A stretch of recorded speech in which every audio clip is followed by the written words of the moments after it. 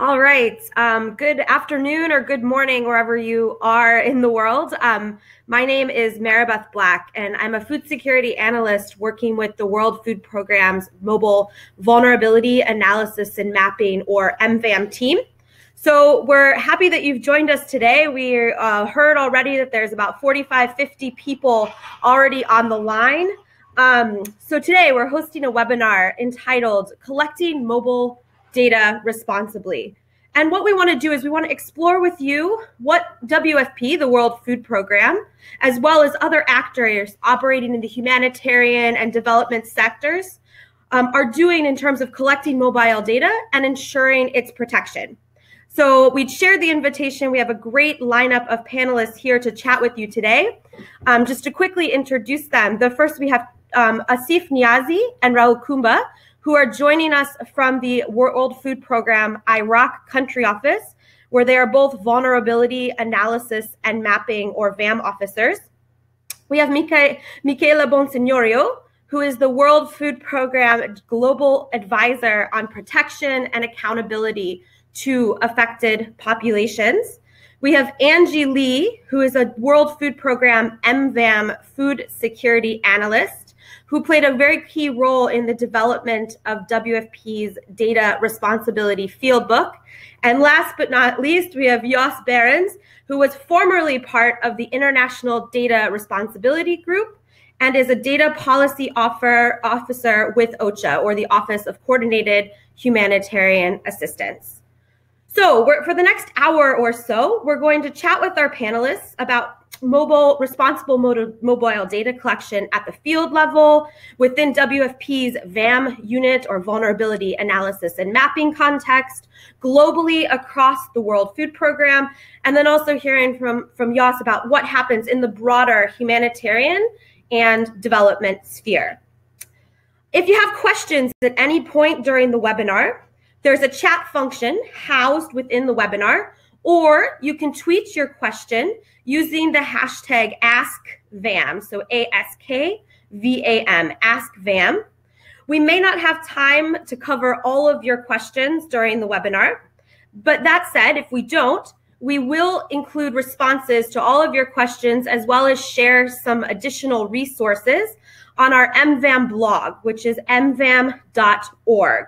We'll also have a recording of the webinar, so if your internet connection and wherever you might be is not strong enough, feel free to tune in to the mvam.org blog later, where we'll have a recording of what we're talking about today.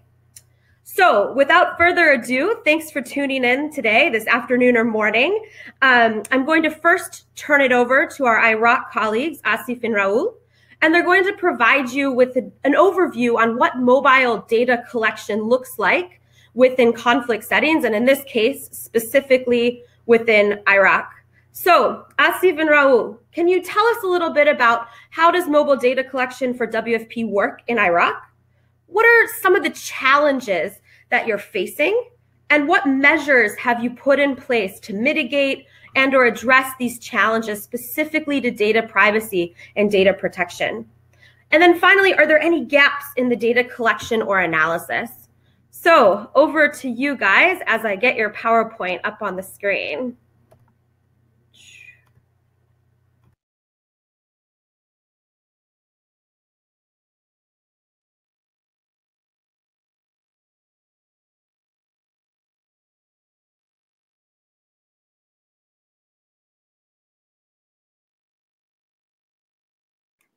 Thank you, Mary Beth. We see our PowerPoint on the system, so I'll start. I'm Asif Niazi. I'm the head of the VAM and M&E unit in Iraq, and I'm joined by with Rahul Kumba, who's our VAM officer.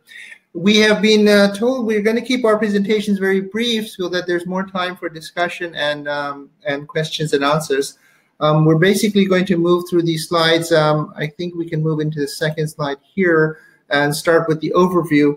The background in Iraq is that we've had a massive war going on here, and there was what we call ISIL, which is the party that took over 1/3 of the country, and we were trying to do assessments of that area where they had captured and taken control from the Iraqi government. This happened in June of 2014, but by February of 2015 is when we actually explored the MVAM option and then made a decision to move into it. And since 2015 February, every month the MVAM reports have been published, and they have been circulated pretty widely and taken up by news media and also the UN agencies, other UN agencies as well. So that has been the major benefit of trying to move into MVAM. I'll just go into the challenges to start with, if we can go to the next slide. In the beginning, we started with collecting data.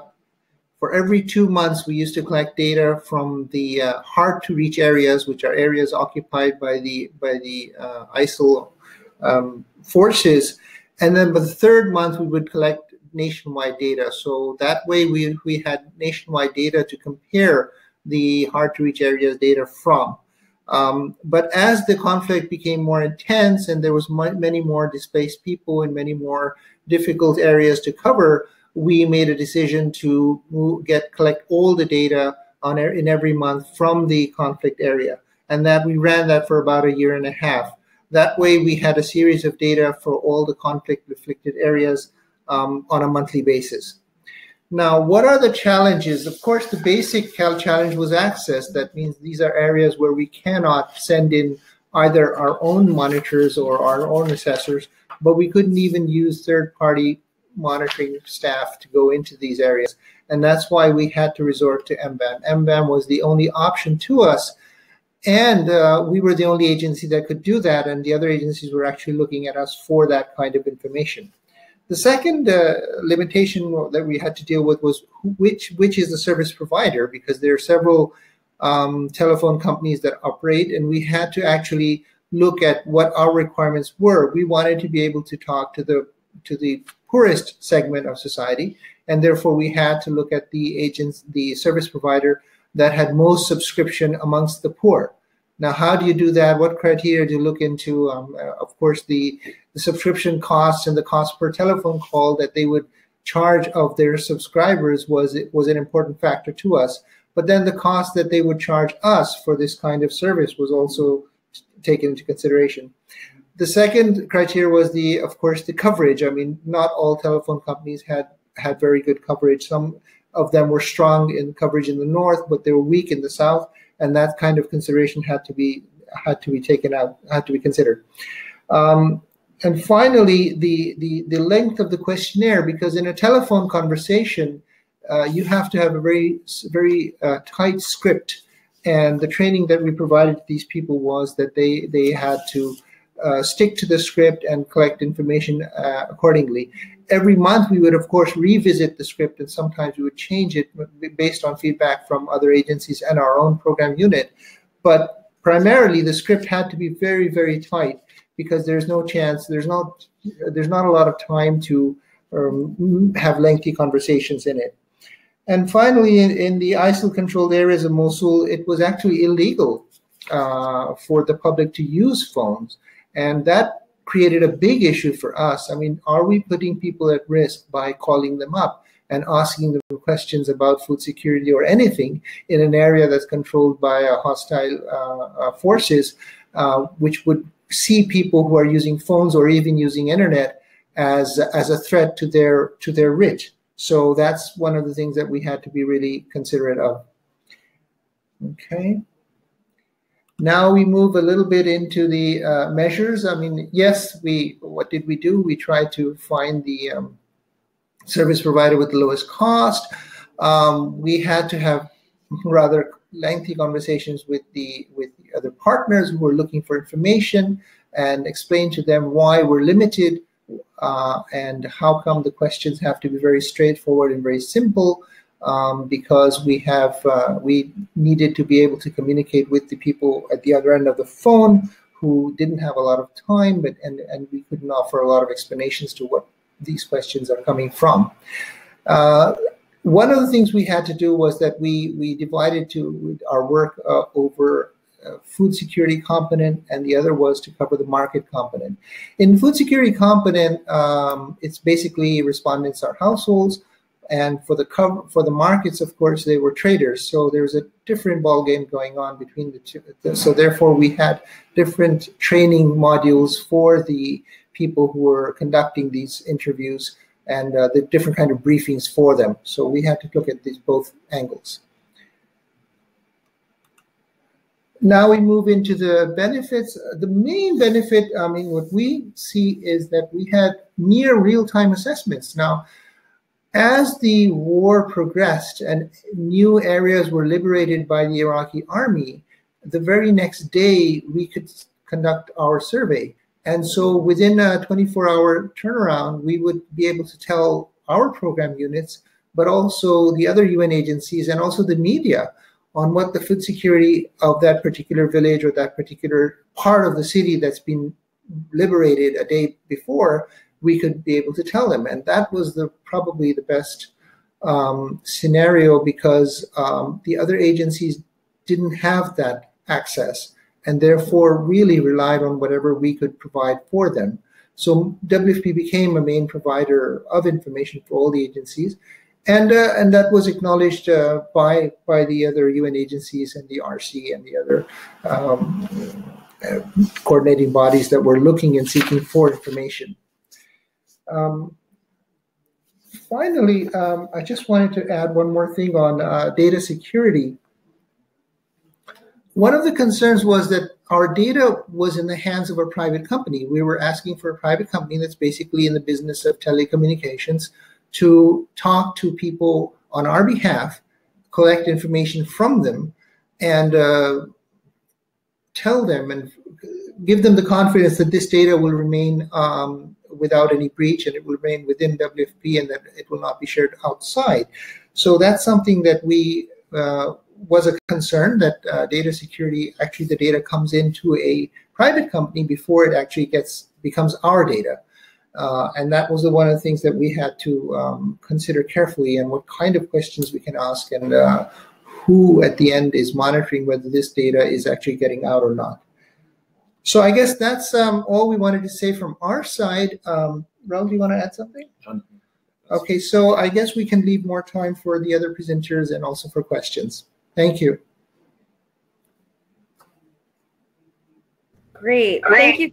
Thank you, guys. Thank you both very much for your comments. Maybe just one follow-up. You talked a little bit about the data ownership between the private sector company with which you're working, who's collecting the information, and the WFP Iraq country office. But are there any other measures that you've put in place or taken into account, as you said, to make sure that the data doesn't fall into the wrong hands? What kind of data privacy measures have you talked about, put in place? How do you protect the data, etc.? Thanks, guys. Our concern for data privacy was, of course, put into the TORs when we had asked for proposals from these different service providers. So it was not only verbal, but it was written. And then finally, when the contract was drawn up, it was very implicit about this, and very careful to dictate, to tell them how serious we are about the data confidentiality. Those are the two steps that we took, and then we followed up by trying to ask around while we were into the MVAM process whether there was any reports where our data somehow has made its way into other hands. We did not really receive anything to suggest that it was. But again, we have to remember that we had to be very careful about what kind of questions we're asking, because no matter what steps we would take for prevention, there may be a breach at any stage, and therefore we have to be careful not even to collect information that any breach would actually put somebody in under threat. Over. Okay, great. Thank you so much for your response. Once again, if you have any questions for the Iraq country office, please feel free to either write them in the chat function or to tweet them on Ask VAM, and we'll address them in a few moments. So now I'm going to turn it over to Angie Lee, who is a VAM officer, a vulnerability analysis and mapping officer based in HQ, and who helped develop the MVAM Data Responsibility Field Book. Now, this field book maps out what elements staff from WFP, as well as other organizations, should consider when they're setting up and deploying mobile data collection systems. So Angie, over to you. What can humanitarian staff expect to find in the Data Responsibility Field Book? And do you have any tips and or guidance that you could provide? Thanks, Marybeth. I don't know up the slides, but while you do, right, let me first start with a quick reality check, right? So as you all know, WFP collects and processes and stores large amounts of data. There are reportedly over 20 million records on Scope, which is WFP's central platform for managing beneficiary identity information. And many of you may also be familiar with our Market Monitor, which provides up-to-date price information of staple commodities collected from over 1,500 markets across the globe. And just in the past year alone, over 200,000 questionnaires were administered using MVAM. So conducting assessments and surveys has always been our bread and butter work for the last couple of decades. But with such large volume of data coming in, we really had to think hard about finding a solution to safely store and manage all that data. So I'm not seeing the slides myself. Marybeth, can you see if the slide is on the second page? The slides are here and on slide number 2 for me, so hopefully our participants as well as other panelists can see them as well. Okay, so we at WFP believe in responsible open data. We have built a management system which is based on a public API that shares data automatically. And we also build an open and interactive website, and we're also closely collaborating with We in Baghdad can't hear. Can you hear me? Yeah. Can you hear me? I think everyone, panelist-wise, except our colleagues in Iraq, Angie. So Iraq team, maybe refresh the browser and come back in, and Angie, keep talking. Okay, I don't know whether I should.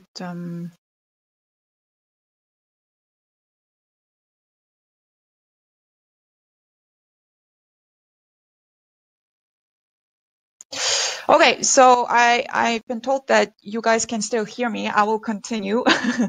I was talking about how we have this open interactive website where we share our data.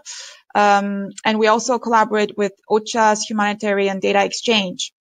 And in doing all of this, data privacy and data security are our top priority.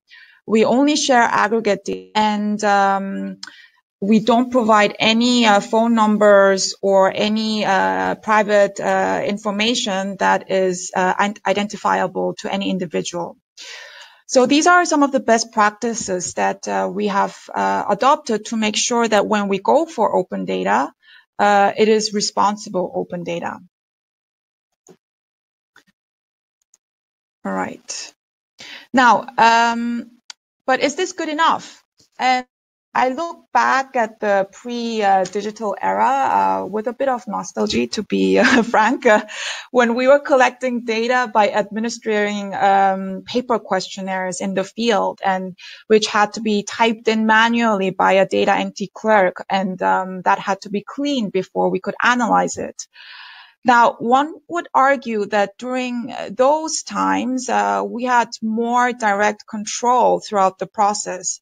Papers could be rescinded after they've been used, and data sets could be stored safely in a VAM officer's pen drive or stored in a desktop. But that said, based on my personal experience, it was also more than often the case that one would forget what kind of data sets were still sitting in someone's pen drive that was floating around.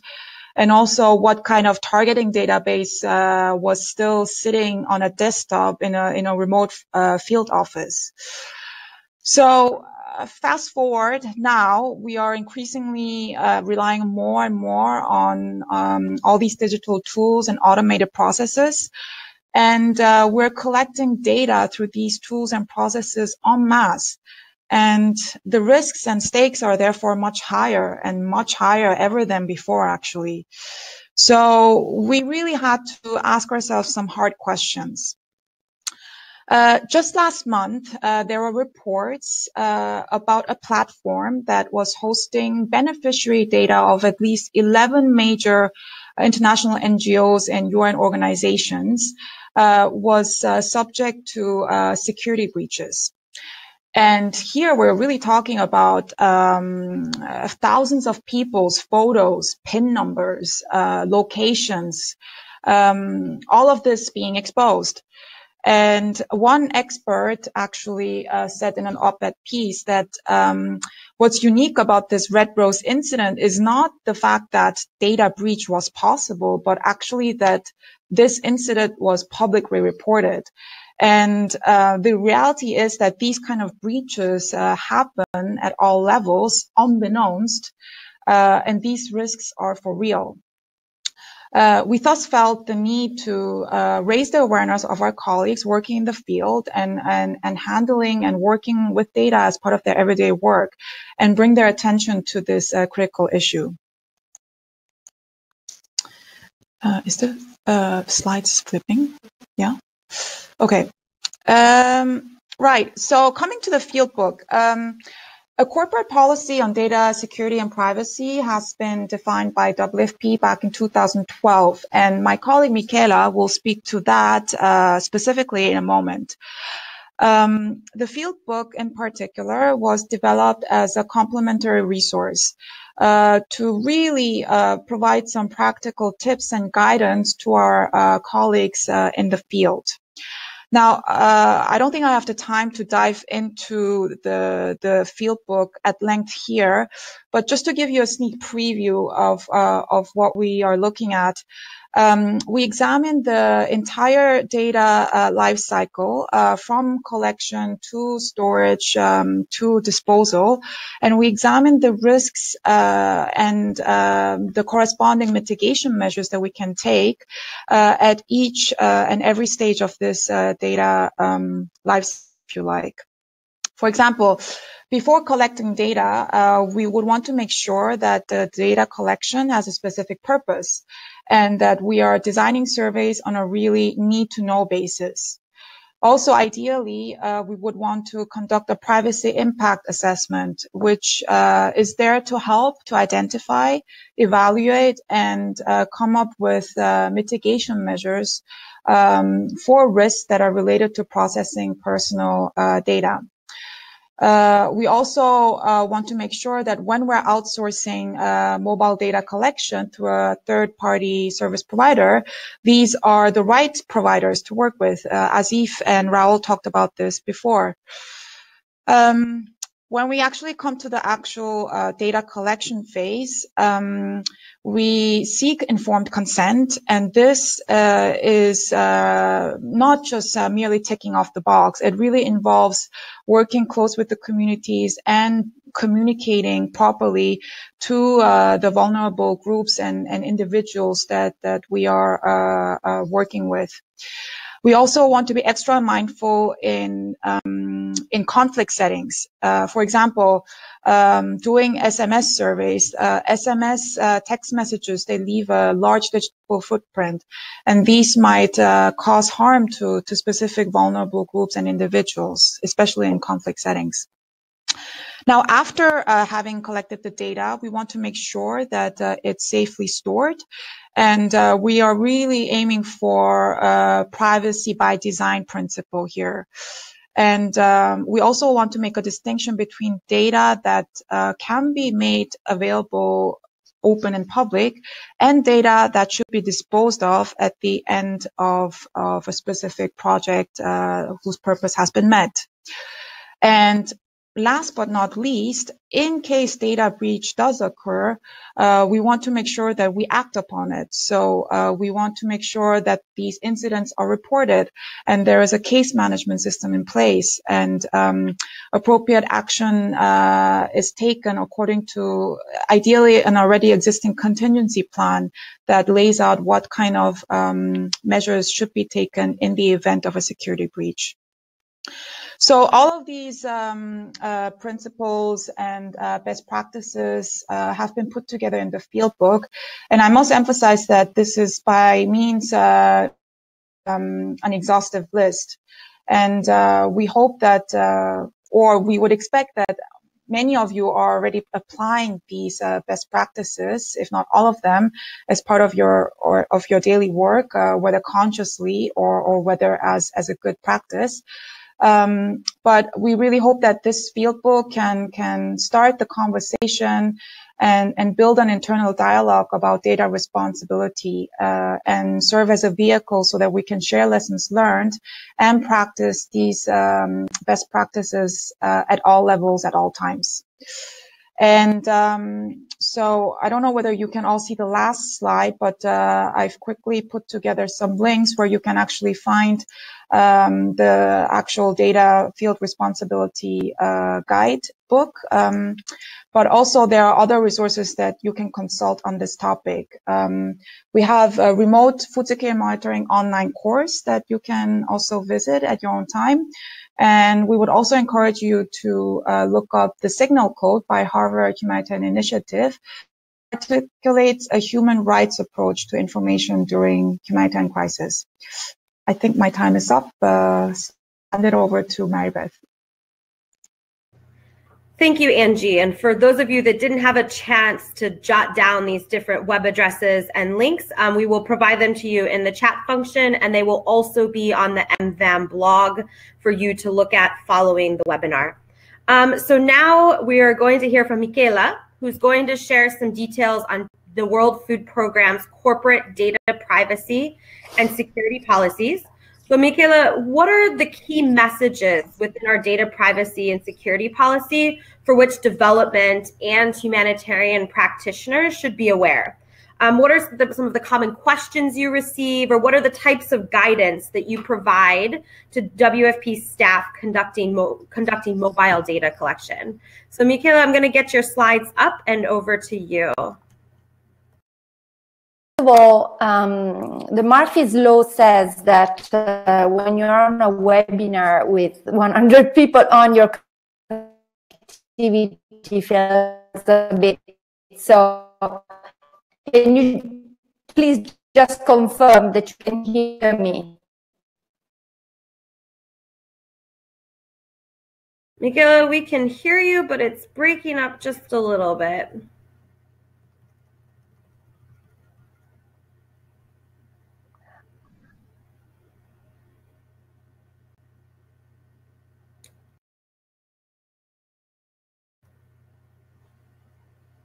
Okay, it looks like we've temporarily lost Michaela there. Michaela, can you say something now? Let's see if you're connected. Otherwise, we'll go to Yas and we'll jump back to you in a few moments. Can you hear me?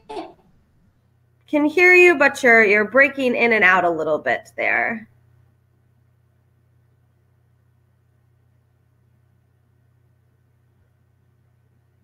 Can you hear me? Not very well. Because I can't hear. Okay, why don't you go out of the webinar room and come back in? And I will go ahead and skip over to our fourth panelist, if you're ready on your end.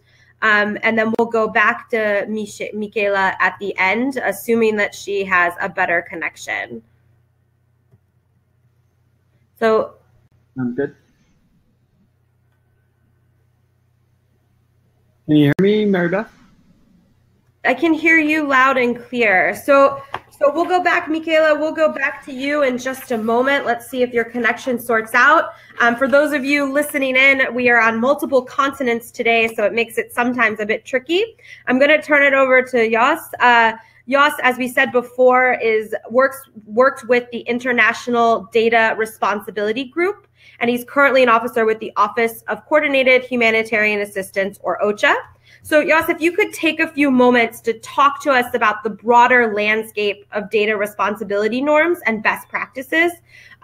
We'd like to hear what types of discussions are taking place at the international level, who's participating in these discussions, and what type of guidance is available to people looking to do mobile remote data collection.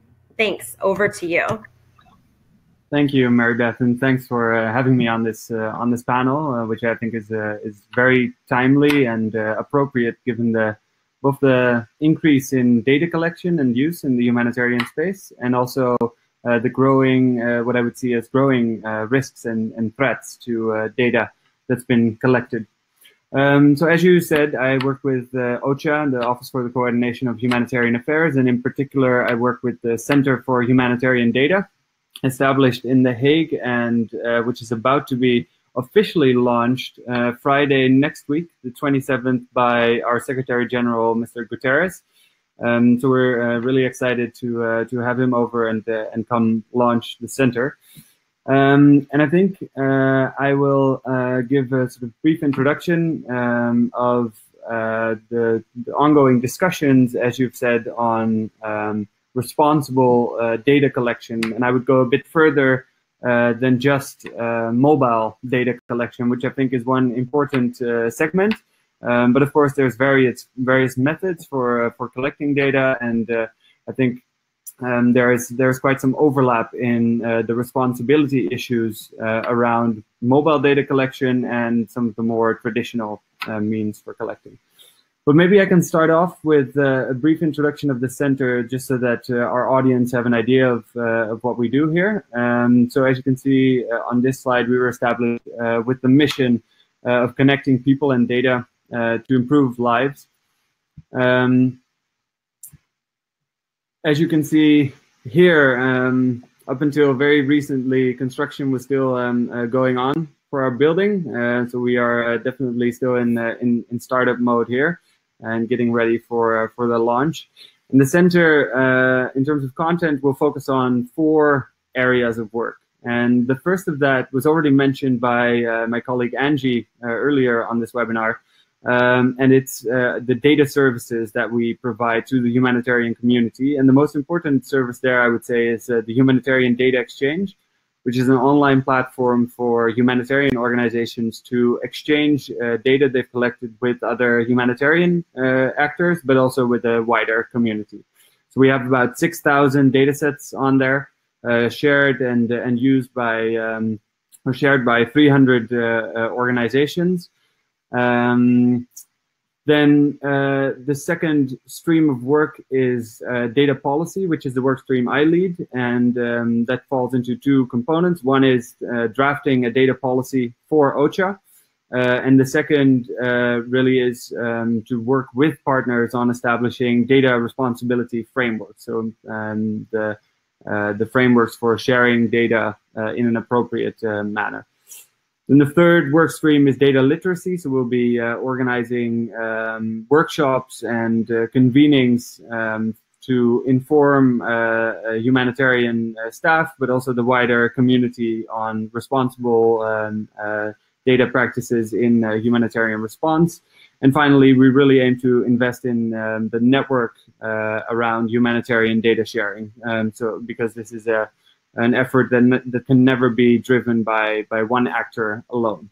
So that just as a bit of background on the center, and maybe now going into the topic of this webinar in particular. So I would say we've really seen in the past few years that the use of data and analytics, including mobile data collection, has grown very rapidly in humanitarian response. And the impact of these technologies is really becoming very clear, as Angie just mentioned, and also as mentioned by Asif and Raul in Iraq.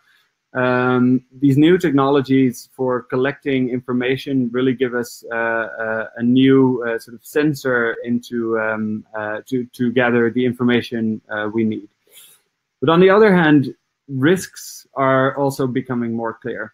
And one of the sort of latest prominent examples was already mentioned by Angie, which is the data breach of Red Rose. And I would say these data breaches are one type of threat that definitely exists around data in humanitarian response. These sort of unwarranted, non-intentional release of sensitive data. I think that is one very important one very important threat. However, there is also another category of risk which falls more into the uninformed but still intentional release of information. And Angie also referred to this a bit, and it has to do with staff releasing information on public platforms or with partners without being fully aware of the potential negative consequences of releasing such information. So that could be the release of a certain affected community's ethnicity, for example, which might not be very sensitive in one context, but is sensitive in another context.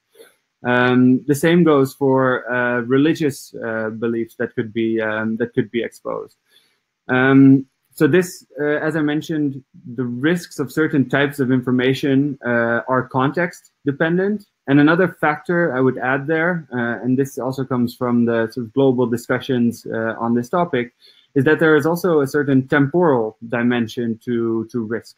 So information that is not sensitive right now could become sensitive as a context evolves, for example, as a conflict erupts. So this contextual and temporal dimension of risk are one of the things that are currently being discussed in the international arena around this topic. And together, I would say these dimensions, the dimension of temporality and contextuality, make for a very high level of uncertainty regarding the sensitivity of humanitarian data.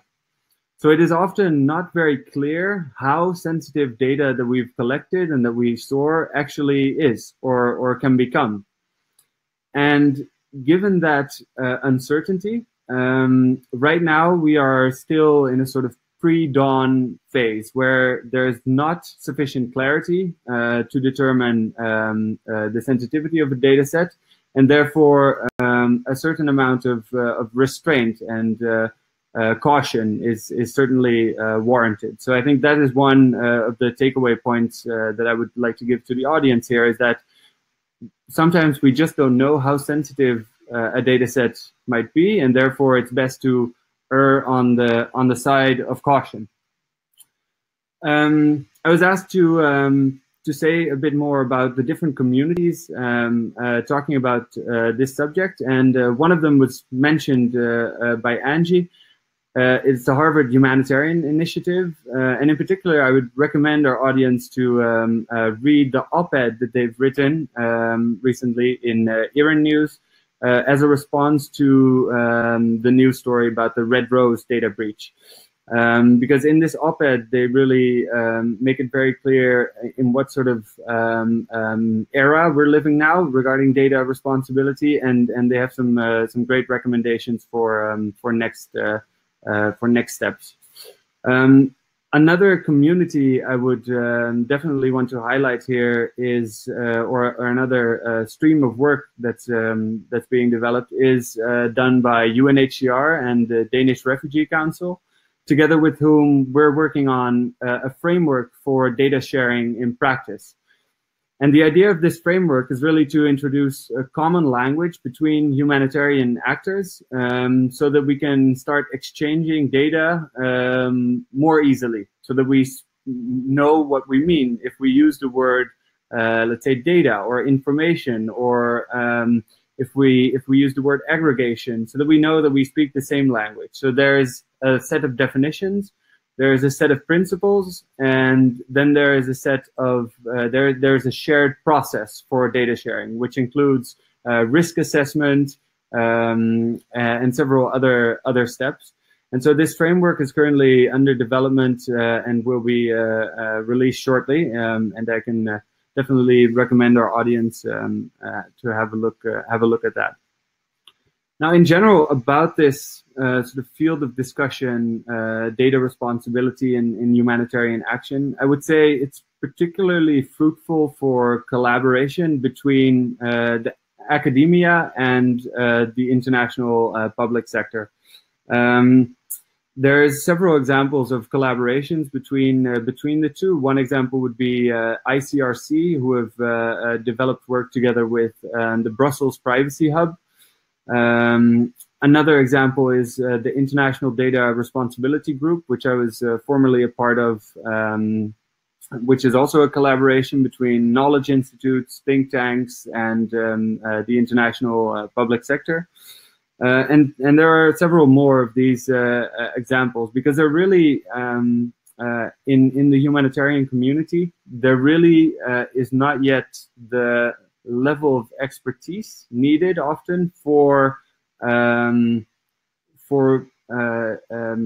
making truly informed decisions around data sharing in particular and data sensitivity. I think that's most of what I had to say, and I look forward to Michaela's presentation. Great, thank you so much, and thanks for the flexibility of switching around this morning. Michaela, it sounds like you're connected again, so if possible, I'll try to turn it back over to you. Once again, Michaela's talking about WFP's corporate data privacy and security policies. So Michaela, over to you. Yes, thank you so much, and sorry for earlier, but as I was saying, that's the Murphy's law. When you are on a webinar, your connection fails. So I'll go right into my presentation. So as you may be aware, this year in January, the end of January, WFP has issued its guidelines on personal data protection, on privacy and personal data protection. The guidelines aimed at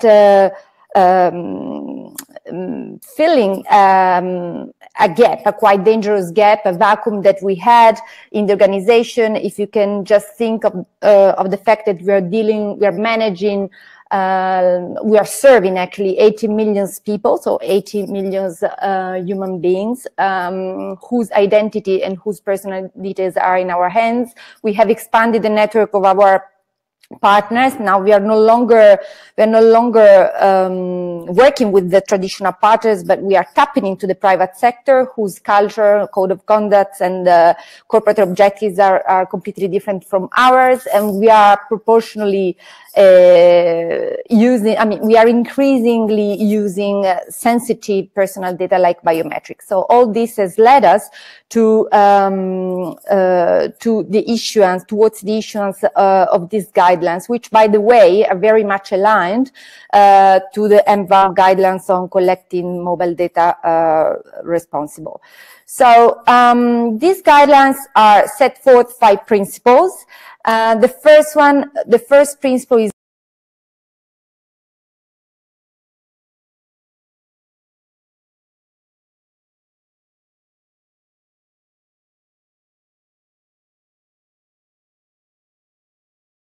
well, it looks like Michaela disappeared from the chat.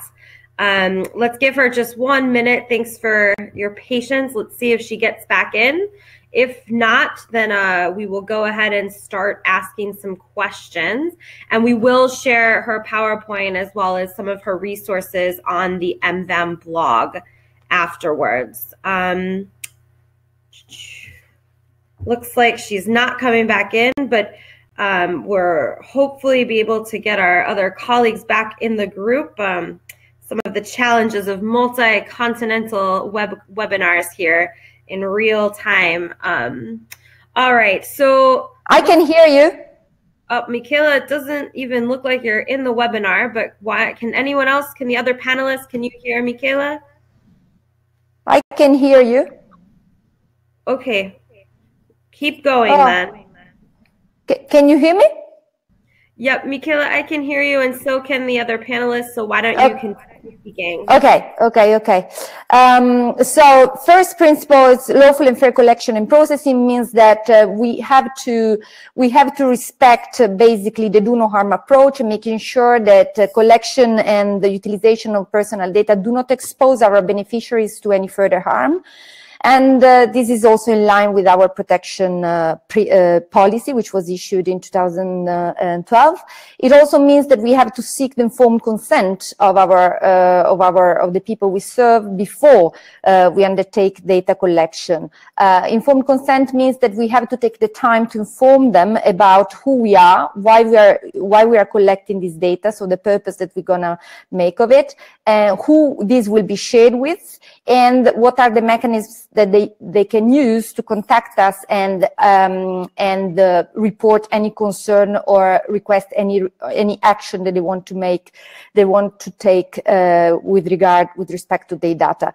Third principle is data quality. Data quality, the main two aspects of data quality are one, that we need to be careful with what we collect. So we shouldn't collect what we like or what is funky, but we should just collect what is needed. And this may seem obvious, but oftentimes it's not. We overwhelm ourselves with a lot of data that in the end we cannot even we do not even have the capacities to process. So that is fundamentally wrong and dangerous, because it can expose. We are exponentially we are exposing the people we serve to further dangers. Also, there's always a risk of data bias, and I would say that in mobile data collection, it's probably even higher, this risk, because as you can know, access to technology varies across countries, across regions, and it's affected by multiple factors like gender, age, disability, whether you're urban or rural dweller, and so forth and so on.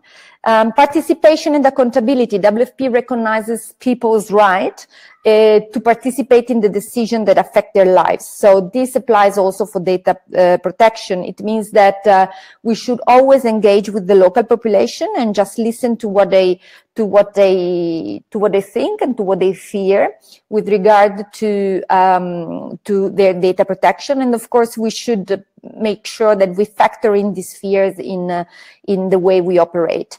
And then data security. Well, it goes. I mean, we've talked a lot about data security. We need to make sure that we adopt state-of-the-art data security measures to ensure that the data do not fall in the wrong hands. As a consequence of these principles, we have two further things that need to be taken into account. Every time we share data with another entity, we need to make sure that we have the consent of people. We need to make sure that we only share the data that are necessary to fulfill that purpose, and we have to be covered by a data sharing agreement.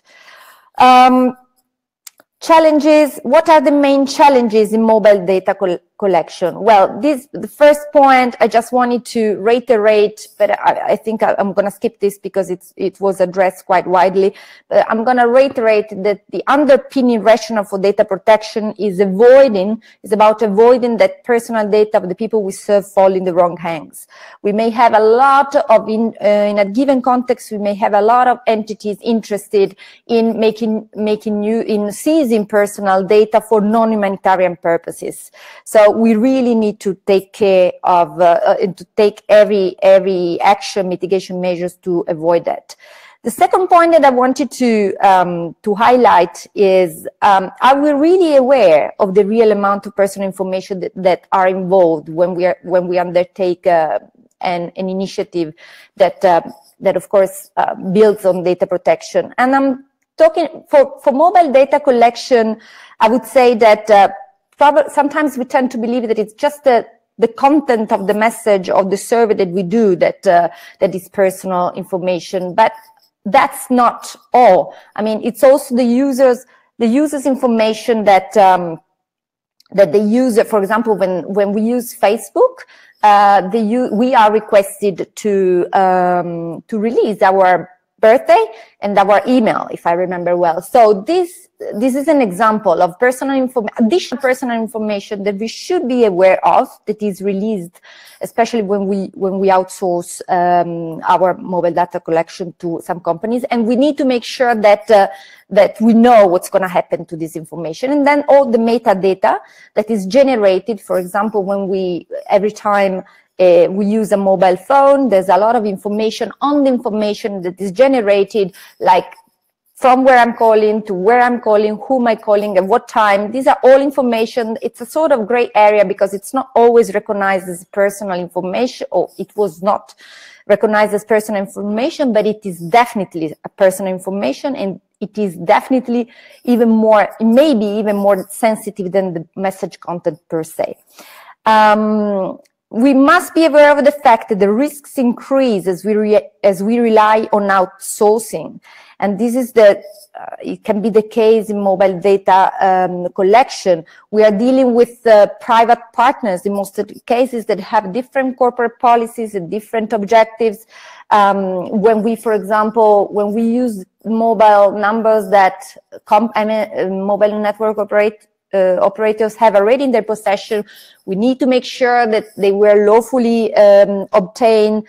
We need to make sure where data are going to be stored, because the physical, the place where data are stored is particularly important when it comes to the application of our privileges and immunities, and when it comes to any possible attempt by authorities to seize or to request access to this data. We need to be mindful of the fact that our private partners may actually use this data for other purposes that are not exactly the original ones that we are agreed. And in many cases, we need to remember that for example, messaging app companies, they use other entities to be able to make their applications function. So these are all, let's say, considerations that need to be taken. Data quality and potential for bias and discriminations that as I said earlier, especially mobile data connection. There's a lot of potential bias that can lead us to make mistakes and can lead us to discriminatory final decision, especially when it comes to allocation of aid resources. I think I skipped one, but I'll go back. So these factors normally are related to gender, age, rural versus urban. Let's think of people that whose access to technology is completely, let's say, almost impossible, like people living with disability. I mean, all these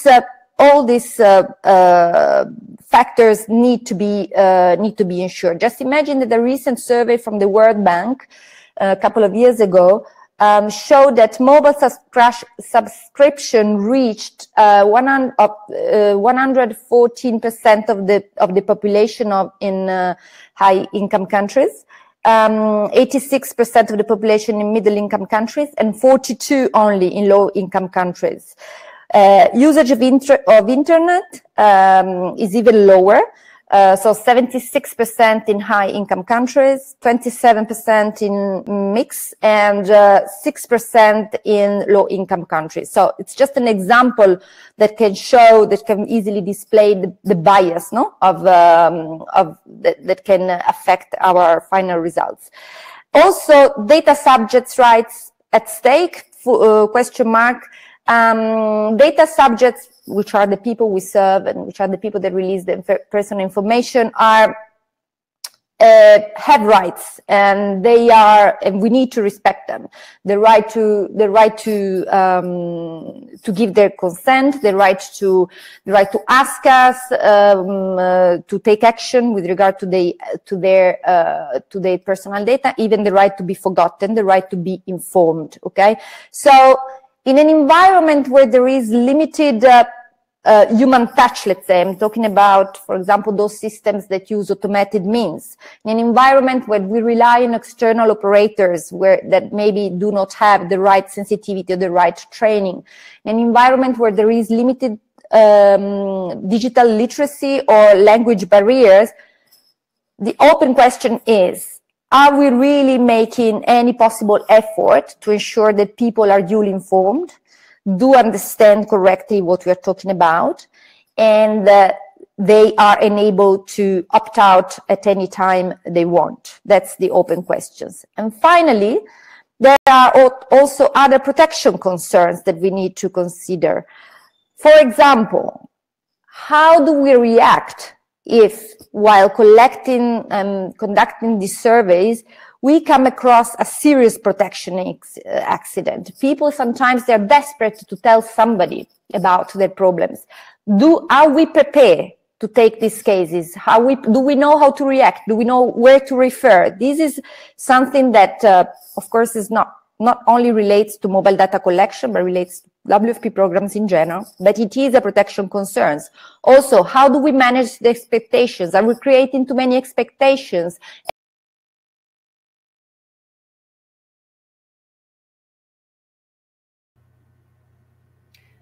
Michaela, it sounds like you got cut off there. I think you've put a lot of great considerations on the table today of different aspects with the challenges we face when trying to do mobile data collection, and specifically some of the elements or key questions we should be asking ourselves as we prepare these types of remote data collection exercises. I think even if Michaela comes back in the element of time, because I know everyone tuning in today is probably very busy. Michaela, I was just saying that you cut out again, but you've put a lot of great questions on the table, and perhaps in the element of time, we can wrap up there. We're getting a lot of really interesting questions from our participants today, which I've been told is over 75 people tuning in now. So for those of you that are asking questions, if your question is more related to mobile data collection and how you set that up and how you ensure different pieces of that, we promise we will answer your question. However, in the element of time, we're not going to do so now. We will do so on the MVAM blog. So anyone that has written in a question, we've documented it, we have it, and we'll be sure that one of our panelists and team members does respond to that question, and the answer is provided on the MVAM blog. That said, I think there's two questions that we are going to address now. And the first question is going to go to our Iraq colleagues, who I hope can hear me here. So Asif and Raul, one of the questions coming in for you is, how do we ensure the authenticity of the interviewee? Do we monitor the location of the mobile phone of the respondent? And then what protection elements go with ensuring their identity and monitoring their location? So Iraq colleagues, I hope you could hear me. Over to you to respond to the question. Okay, thank you, Mary Beth. Regarding these two questions, on the location, the service provider has a series of towers which connect to the mobile phones. So what happens is that the service provider, in addition to knowing the telephone number and the name of the subscriber, also knows where that phone is pinging from. That means they know within a few 100 meters which one of their towers is actually connecting to the phone. So that's actually one of the strengths of the MVAM, is that what we were able to do is that we could specify when a particular village was liberated to tell the phone service company to conduct their interviews in that area. So they programmed the computer to only contact phone numbers that were within those particular towers. That way we could control and make sure the authenticity of that the interview is actually coming from that particular location. The second is that the subscriber the interviewer would already have the name and the phone number of that subscriber, and therefore they would check with them whether they're talking to the same person or not. But this again is a mobile phone thing, so it's if somebody else is holding on to the phone, it is assumed that the principal subscriber has given consent to the person holding the phone to be answering on their behalf. Over. Anything else? Okay, I can add something. Also, when we check the output of the data or the analysis, we make sure that we see some trend which makes sense. Okay, if we find that some of the food security indicator which we are collecting from that location doesn't make sense in one of this round of the MVAM, we make sure that we check what's going on, because maybe we are addressing this question to wrong people. Okay, based on the repetition of the same survey or same type of question on the same location, we can check if we are meeting the quality of the response which we are looking for. Okay. Great. Thank you guys in Iraq for that response. I think we'll go with one or two more questions before we wrap up here today. So the next question is for anyone who would like to answer, but it's talking about the design stage. So the question is, how do we integrate information security considerations during early phases of a survey, especially during survey data design and data collection? Yeah, I can give a first go at that, Maribeth. Thank you for that question. I think it's a really great question because it touches upon various parameters that we should really consider when setting up a survey or designing a survey. And I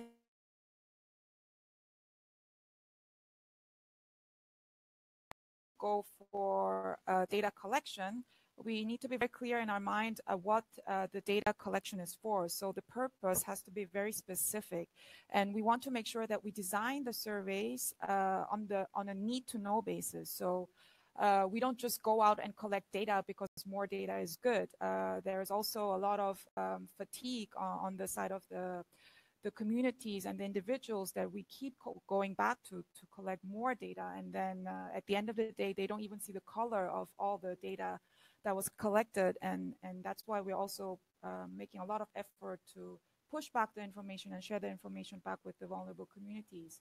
But not only that, it also touches upon the question of infrastructure. I mean, how to manage databases and making sure that the data is stored in a safe and secure environment. So there's definitely IT element to it, and I think the industry practice is to really go for privacy by design. So you make sure that when you set up an information management system, you adhere to the utmost data privacy and security standards. Last but not least, and this is something that we tend to easily overlook because we just take it for granted that we just can go into the field and collect data. There are some contexts where we have to really be careful of the local, domestic laws and regulations. And in some countries, government asks for data that is collected through us or through a third-party NGO. And if it's indeed the case, WFP should really make a conscious choice of going for data collection only if it feels comfortable sharing that type of information with the government, because we're also talking about certain vulnerable groups or persecuted groups of people who may want to hide their identity from the local authorities. So I think these are some of the important questions that we need to take into consideration when we go with designing a survey and making sure that we really make sure the information security measures are in place. Over to you, Maribeth. Great. So thank you, Angie, for your response. We have a couple other panelists that would like to give their point of view. So Yas, I'll start with you, and then Michaela, turn it over to you once he has finished. Thanks. All right. Thanks, Maribeth. And I'll keep it brief to give Michaela a chance to respond as well. So I think just following up on what Angie said, I think a couple of points that she addressed feed into a larger step, which is to do a really thorough assessment of the context, and that that includes a context of the legal landscape in the situation where you're planning to do your data collection, but also an assessment of which actors are active and who might be interested in getting their hands on your data, and how could that be used against the population you aim to survey. But I would say even before that context assessment, there is an assessment that should be done of what's already out there. Is this information already collected by some other party, and could they just share it with us without us having to go out and collect it themselves? Because thereby you would avoid this survey fatigue that Angie mentioned, where you have to go again and again to collect sometimes the same data. So an assessment of the already existing information, and then an assessment of the specific contextual sensitivities of the information you aim to collect, I think is really key. And then finally, a lean design of the survey, where you only ask the questions that you actually need to have answered. I think that's the final step in that process. So thanks, and over to you, Michaela. Yes, well, basically you said it all. I just wanted to confirm that as part of the guidelines implementation plan, we do have the so-called privacy impact assessment, which is exactly what the colleagues have just explained. So the privacy impact assessment is one of the steps that we are slowly trying to make as a cooperative standard operating procedures every time that country office should undertake, but not only country office, every entity or every function that is about to collect and process personal data. So as part of this PIA, privacy impact assessment, which is designed, if you want, a bit along the lines of the risk register, the risk analysis risk register. But the elements that we will ask country office to look at are social-political context, analysis of the actors that we know, that we foresee can be interested in accessing, requesting, or seizing, unlawfully seizing our data, legal landscape at country level, analysis of all the data flows that we are envisioning, IT security standards at country office, third-party assessment. So we should do a due diligence with our third parties, service providers that we want to undertake, to check whether they have minimum standards in place. And within all this, I mean, by doing all this, we should be able to highlight the major risks and determine whether we want to accept, transfer, mitigate, or eliminate the risk. So just to confirm that we are going along those lines at corporate level. Sure, go ahead, Jos. Sorry, I'll keep it really brief. I just, and thanks, Michaela. I just wanted to sort of follow up briefly there and say that while the focus on privacy is very much in place, and privacy is one of the key sort of rights that we need to keep in mind when designing mobile data collection and other data collection, I would sort of want to point out that privacy is not the only risk here, right? So even without exposing an individual's personal information, there can still be risks to entire groups or communities for which you don't need to know their names or their phone numbers. So there is other risks than just risk to privacy, and there are some publications on this, including by again the Harvard Humanitarian Initiative, and then also a book that was published last year by Luciano Floridi and Lynette Taylor about group privacy in a digital age. So Luciano Floridi, Lynette Taylor, for our audience, look it up, and it's a good read. Okay, great. Thanks so much to all the panelists that asked questions. I think, or that answered the questions. I think we'll have one quick follow-up question for the Iraq team based on the response you just provided. The panel, some of the participants are interested in knowing, is the information from your service provider then put into a WFP database, or what's that process look like, and how do you ensure that the data is well protected? So Iraq, over to you for a final response. Let me know if that's clear. Thanks.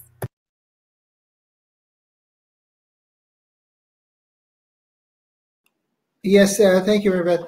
The data is captured in ODK and then transferred to us. So we have a database of that data on our servers, and we are, the final repository is with us. Over. Okay, great. So in the element of time, first of all, I wanted to thank all of our panelists on multiple continents around the world for either waking up early or staying late at the office today to participate in our webinar. For those of you that tuned in, thanks so much for your time. Like I said before, if we did not have a chance to answer your question, we promise we will do so. So please tune in to the MVAM blog, mvam.org, for further details. We'll also provide copies or links to some of the resources that Angie, Jos, and other participants referenced during their talks. So thank you to everyone. Have a good rest of the day or a good evening. On behalf of the World Food Program Vulnerability Analysis and Mapping Team, we wish you all the best. Thanks so much. Bye.